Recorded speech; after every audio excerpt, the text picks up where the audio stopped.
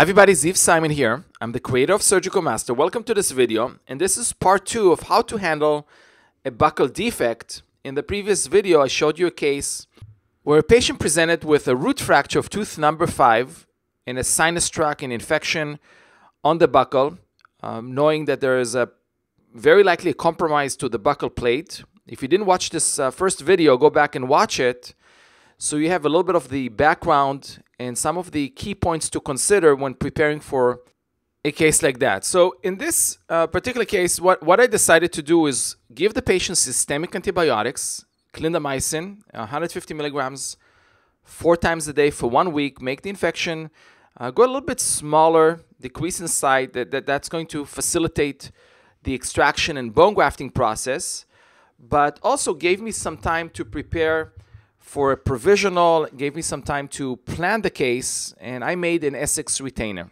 Now, because this tooth has a class 3 mobility, the extraction process is very simple. I'll use universal forceps, extract the tooth with minimal trauma to the surrounding gingiva. And if you look at the extracted tooth, you can see the source of the infection was a root fracture on the mesial aspect of the tooth. And when you extract teeth that are cracked, that does not mean that 2 pieces will come out. Sometimes they do. In this case, there's a vertical root fracture that allows bacteria to travel along the crack and cause this infection. So correct diagnosis. Now what I'm going to do, since this tooth has a crown, I'm going to separate the crown from the root, basically just cutting through it, and process the root for a dentin graft. More on that a little bit later in this video. Now going back to the extraction socket, there is still a point of drainage on the buccal, but because the patient was on systemic antibiotics for almost a week, the swelling has gone down tremendously. It was relatively simple to anesthetize the patient, and the soft tissue handling is going to be easier. So the first thing that you need to do, especially when you have large infections like that, you need to figure out a way to debride, remove all the source of the infection, all the granulation tissue from the socket. In this case, I decided to drain a little bit more through the fistula as much as I could. And as I was doing that, I noticed that some of the infected material came through the socket. So we know there's going to be quite a bit of infection in there. So you can use your spoon curettes to debride and just make sure that you're not making this sinus tract bigger.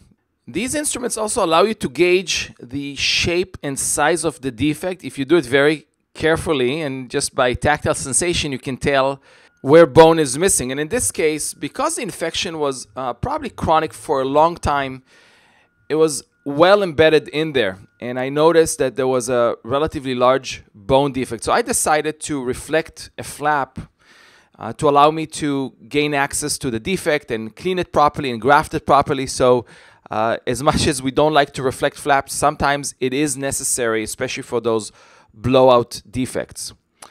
The question is, what type of flap will you create? We have an implant on the distal. We are getting closer to the aesthetic zone, the canine lateral incisor area, mesial to the extraction socket. Many times a vertical releasing incision is a good option. If you can, keep it away from the aesthetic zone as much as possible.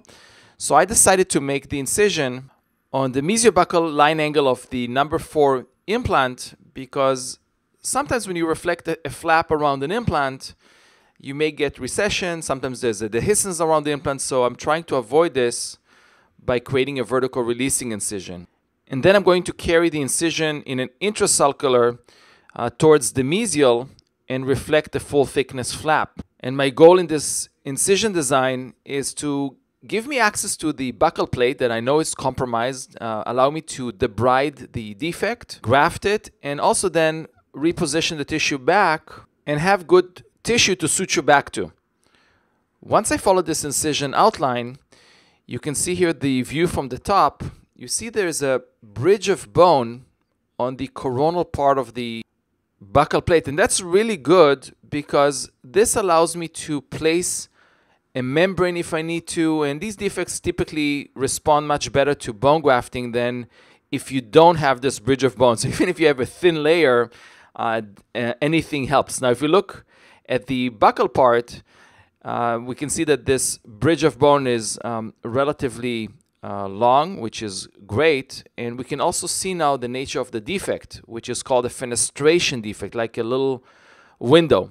And you can imagine that once we have a full thickness flap, now you can debride the socket through the socket from the coronal aspect, but also through the window. So you can have a pretty good clean out of everything that is in there. Another thing that I'm seeing now is that the adjacent implant has also a fenestration at the apical part of the implant, which I did not anticipate or know about. And considering where I made my vertical releasing incision, is not a great choice actually in retrospect, because the worst thing that you can have is a vertical release on top of a defect, on top of a problematic area. You always want to make your vertical releasing incisions away from these areas, but there was no way I could know that. Your next step is to debride the socket. Again, use your spoon curettes. Now you have an open access to clean it out very thoroughly, so you can then place your bone graft. In this case, I used a dentin graft. I used the root of the extracted tooth and ground it down in a specialized tooth grinder. If you're not familiar with the concept of dentin grinding, you need to read a little bit about it. I'm going to make some more videos. I talked about it in some of my previous webinars. But the idea is to take the original root or tooth structure and grind it down. This is the noise that it makes. And then you're ending up with a dentin graft with particles of a defined size that I'm going to use as my graft material. Again, the rationale behind it and the whole concept was described in my previous webinars, and I'm going to talk about it more in future videos. To this dentin graft, I'm adding platelet-rich fibrin, what I call a biologic enhancer. I'm also making platelet-rich fibrin plugs and membranes that I'm going to be using on the buccal defect. And now you can use this graft to condense it into the defect. You have full access, so you can condense it coronally. You can also condense it in a buccal direction.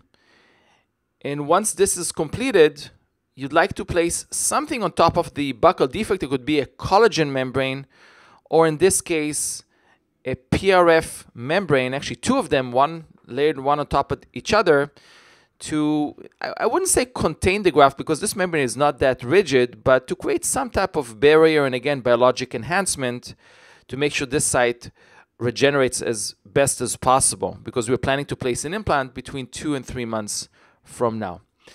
The suturing in this case was done with a proline suture of 6-0 material. So I suture the occlusal surface first, then I suture the vertical releasing incision. The fistula is still there, but that's going to close up probably within a week. So that completes the extraction and bone grafting process. I showed you how I use a flap design that gives me access to the defect and how I debride it, how I process the tooth structure for a dentin graft and use the PRF and PRF membranes to drape around the wound all the way to the suturing process. As a provisional, I'm going to use the pre-made Essex retainer. It's really very simple, very cost-effective to make one of those. There's no pressure on the grafted site. It's pretty retentive and easy to remove, and I think it's just a great solution for these situations. In the next video, I'm going to talk about the implant surgery, and of course I'll have to wait those 2 to 3 months. This is a recent case, but I'll definitely make one more video on the implant procedure. So I hope you find this video series helpful so far. Feel free to share it with other dentists. Feel free to post it on your social media. I'm going to be talking about the 3 procedures every dentist needs to know. It includes the extraction and bone grafting as the first procedure I believe every dentist needs to know and perform in their practice. It's happening May 23rd at 5 p.m. Pacific time. To register, go to Surgical Master Webinar to register and attend the webinar. If you're seeing this video after May 23rd, there's going to be a replay, so wait for an announcement or contact me. So stay tuned for the webinar. This is Ziv Simon from Surgical Master. Attention general dentists! Attention general dentists!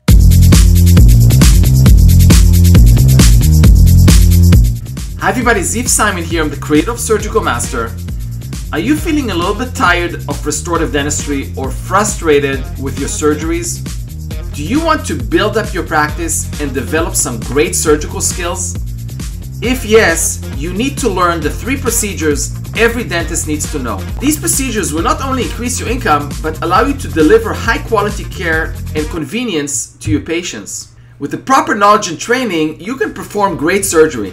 I'd like to invite you to a webinar on the 3 procedures every dentist needs to know about.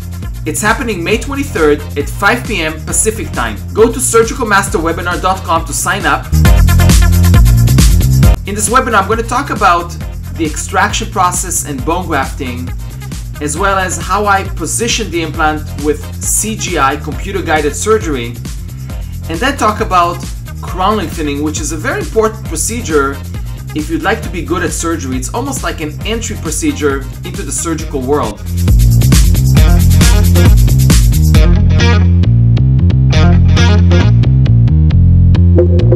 So I look forward to seeing you at the webinar on the 3 procedures every dentist needs to know. It's happening May 23rd at 5 p.m.